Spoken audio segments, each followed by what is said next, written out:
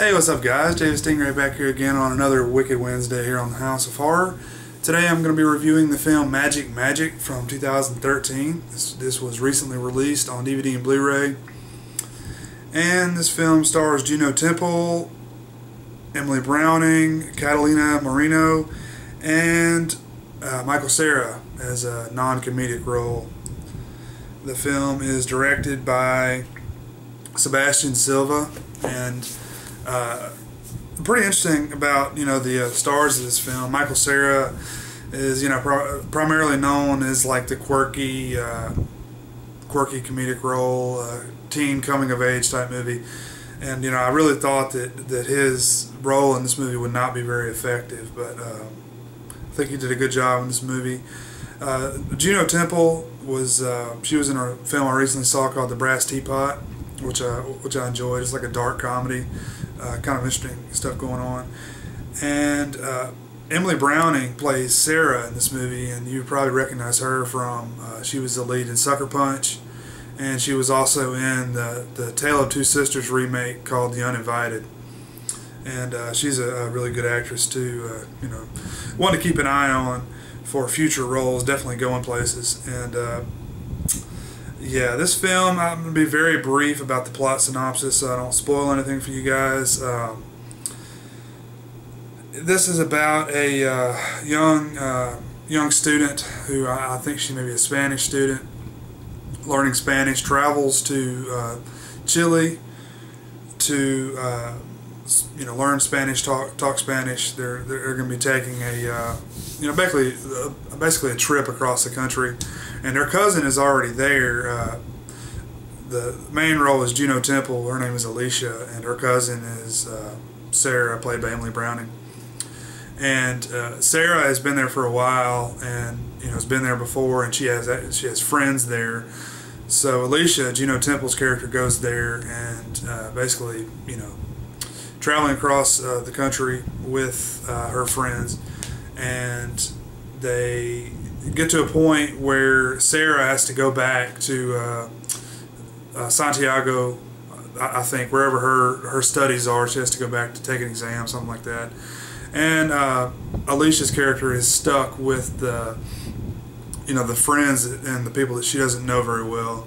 And one of these folks is played by Michael Cera, who is another exchange student that kind of came out there and just stayed and never left. And he's a really, really odd character, a guy that you really never know exactly what his intentions are or what his plans are, why he's doing the things he's doing. Really just just an odd guy, and you can tell there's some dark, sadistic parts of his personality as well. But they go out to this one area. It's like a cabin out, in the middle of the forest, and basically things start going wrong with Alicia, and she starts seeing things, hearing things, and the shit hits the fan from that point.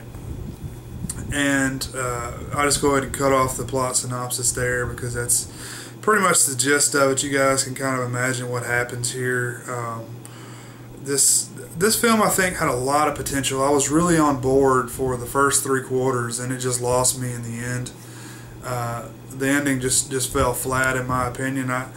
I do like what they did with the ending. I like that they tried something that you may not normally see, but it fell apart for me. I felt like it could have really been a good movie, which I think this is a watchable movie. I think it's one you may want to check out, but it did fall flat for me in the end.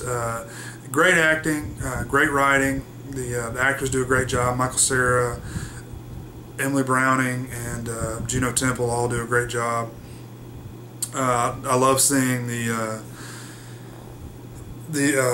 backgrounds of Chile, and I like they threw in some of the cultural aspects. I'm not very familiar with that area of the world, so it was nice to see what the wildlife was like, and lots of beautiful shots of the forest and stuff out there. And actually Michael Cera filmed another movie while waiting for this movie to get filmed, to get financed. He actually filmed another movie with the director called Crystal Fairy, and I'm looking forward to checking that one out as well.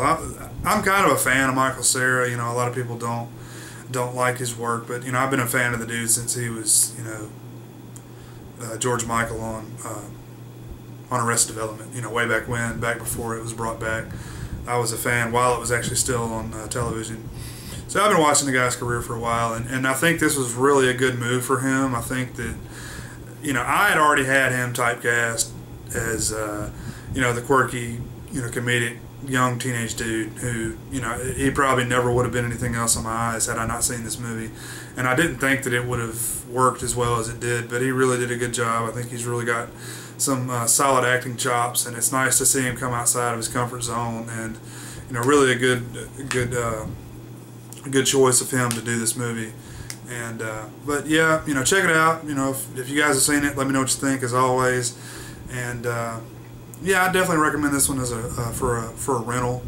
You know, maybe a Redbox or a Netflix if you have one.